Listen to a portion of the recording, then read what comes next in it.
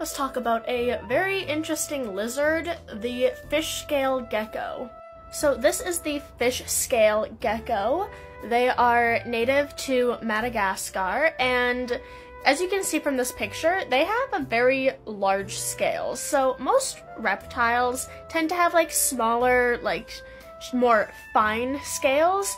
These guys have some pretty big ones, hence the name fish scale gecko, because it does look more like fish scales than it does other reptile scales.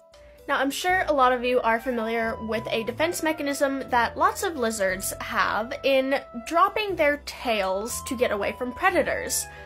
But this guy does something a little different.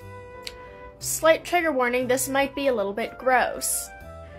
This is another picture of a fish-tailed gecko, but he is freshly peeled. So the scales on this gecko are, in addition to being very large, they are also very loose. They fall off very, very easily, as we can see here. Now, it's important to note that he is completely fine. This gecko, totally chill, living his best life.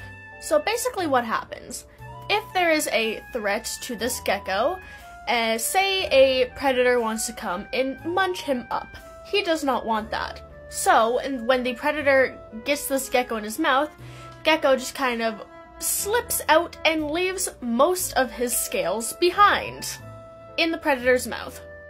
So the predator that wanted to eat the gecko is left with a bunch of scales, and the gecko is left peeled.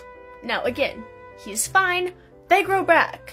It may take a couple weeks, but these scales do grow back eventually to the same degree. There is no lasting damage from them. So that is a very interesting defense mechanism, similar to dropping the tails. However, the funny part is, it made them ironically hard to study, because the scientists trying to study these geckos had a very hard time catching them due to the scales coming off whenever they tried to catch a gecko to study. They just couldn't catch them well.